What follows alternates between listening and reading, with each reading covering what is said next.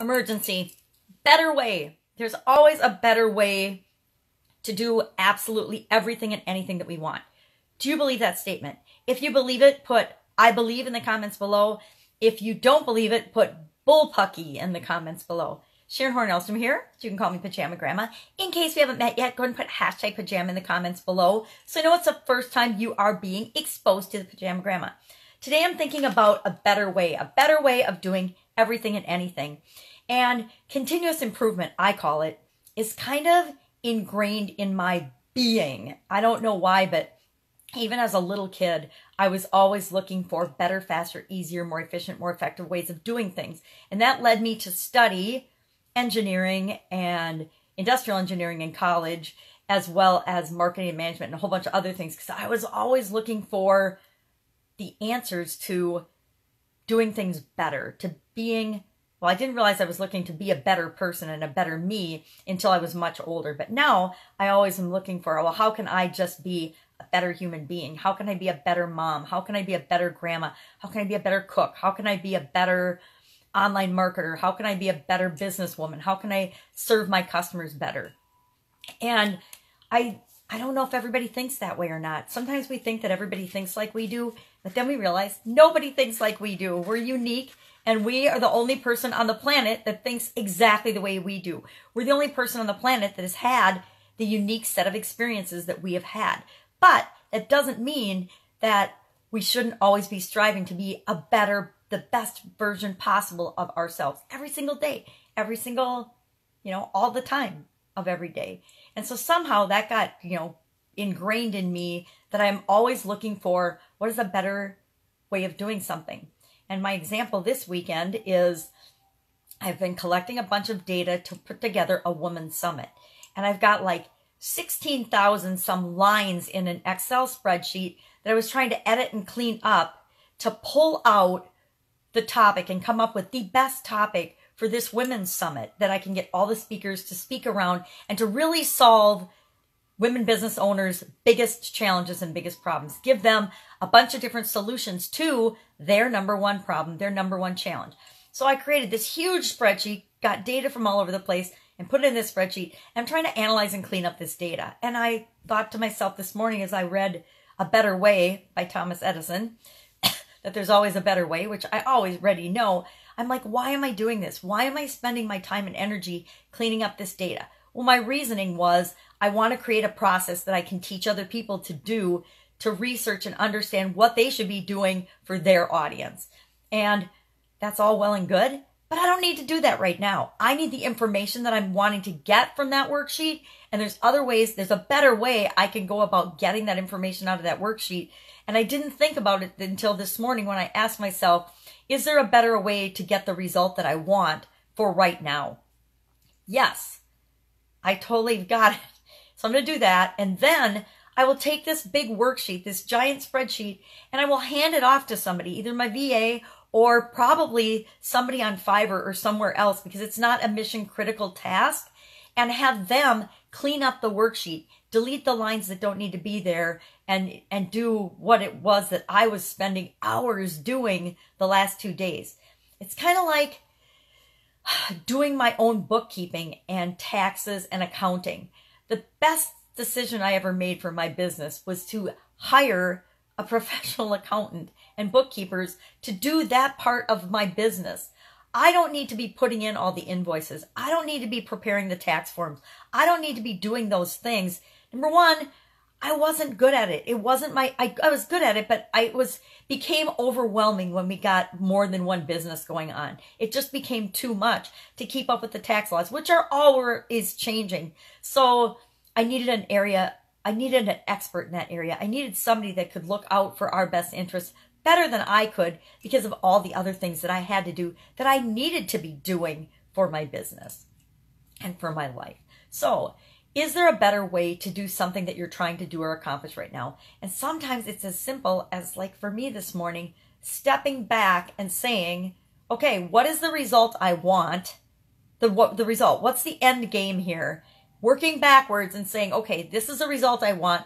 What is the best way, the quickest, fastest, easiest, most efficient, most effective way to get me that result? What's another way to get me that result? Is what I'm doing right now the best way to get that result? Well, heck no, in this instance of what I'm doing. So boom, change the question, change the possibilities, open up the world of possibilities, because there's like a whole bunch of ways to get the information I'm going after, right? And I just happen to pick a way that I know that I'm good at, that I've done in the past, and I made it like this overwhelming, insurmountable, giant mountain task that would take me at least a week to clean up that worksheet. It would take me a week because I have other things to do, but it will probably take somebody else, maybe a day to do it. If it's their dedicated thing for a day, yeah, they could clean that up in a day. But it would take me at least a week. And I don't want to spend a week doing it because it's not going to improve the information. I just want the information. I just want the result. And cleaning up that spreadsheet is not going to give me a better result. So I'm not going to do it today. I'm going to use my other strategy to analyze that data, analyze that's in that worksheet, and then pull out the information I want from it, and then I'll hand it off to somebody else and get them to do it. Because that's a much better way, a much better use of my time, energy, and resources than doing what I thought I was going to be doing. Doing my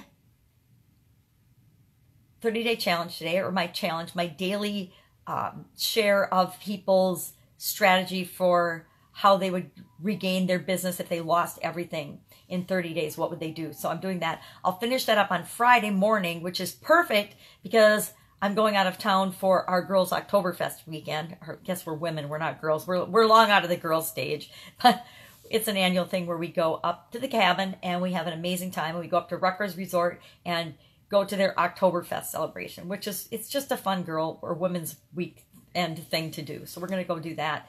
And I don't want to ever miss that. I only missed it once, and that was because of my sister's cancer. She had leukemia, and so I stayed back and stayed with her and went and visited her and helped her out in the hospital. She was in the hospital for that period of time. So, better way. I'm working on that. I'm going to finish that up. This week I'll finish up the 30, and then I pop into the end of the last 10 days of what was our 30-day challenge, but it's kind of been stretched out to a 60-day challenge. So on Saturday, Sunday, I'll pop back into that. And that I can do when I am up at the cabin with other people around, no problem. I'm also participating in the ClickFunnels One Funnel Away Challenge. And I'm thinking that as I do that, to hold myself accountable, I will do a daily video in my Sharon Horne-Ellstrom page that just talks about what I'm doing, how I feel about it. Because I'll tell you right now, I'm nervous about some of the stuff that we did. Preliminary belief exercises this first week, just the last 5 days of this last week. And I'm going to share that and summarize those today on that page. And I'm going to share, one of my coaching students is doing a really cool thing with that challenge as well. He's actually on his Facebook page, or in a private Facebook group, not private, it's a closed Facebook group, sharing his experience and his vulnerability with going through this One Funnel Away challenge and what he's doing to build up his business. So I think that gives you a couple different perspectives of how different people, how I'm going through it versus how one of my coaching students is going through it and his experiences with it. And we're very different people, so you get a totally different perspective on the same exact challenge, which illustrates to people what I say. The process is the same. The bottom underlying science of anything we want to do is the same, but how each of us apply that process, that's the art part of it. So there's a science and an art to everything that we do in our lives. And you can learn the process. Everybody can learn the process, but it's how you actually uniquely apply that process that determines the results you're going to get. So I just said out loud that I'm going to do that. So now I've committed to doing that. And that's something I also can do when I'm at the cabin, because it'll just be me sharing my experience of the challenge. So just take my laptop up, I'll listen to the challenge.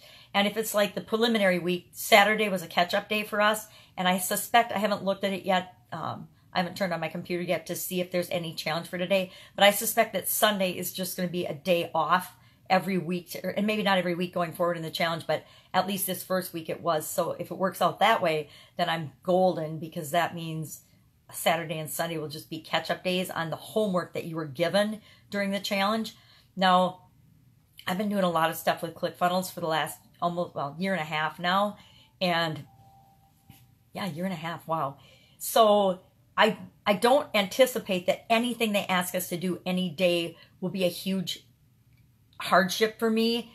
And it'll be interesting because I don't think it's going to be for my coaching student either, because he's been in ClickFunnels about a year, maybe a little longer, and he's really an awesome funnel builder and things. He doesn't think he is, but he totally is. And so I think that the mindset pieces of it and the pick, I guarantee the picking one thing, because I know they're going to make us pick one thing and one niche. I think that's going to be his biggest. I'm calling my shot and guessing that that's going to be his biggest challenge with this strategy, or with this 30-day one funnel away challenge.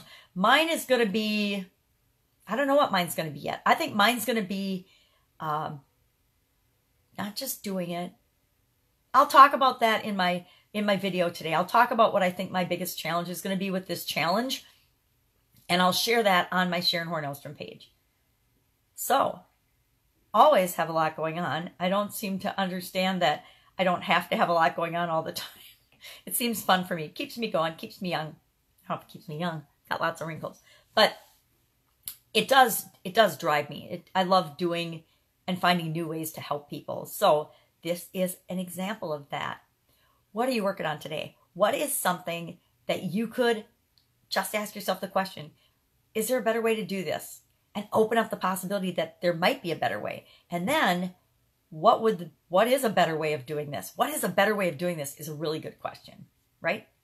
Or who knows of a better way of doing this? That's even a better question, because that presupposes that I don't have to be the one that does it. I don't have to be the one that figures it all out by myself. Remember, there's always Google. You can Google almost anything. All right, that's it. That's all I've got for this morning. Go out, make it a fantastic day. And I will, of course, see you tomorrow with another What's She Up To Now. Bye. Share what you're up to in the comments below, because this pajama grandma would love to know.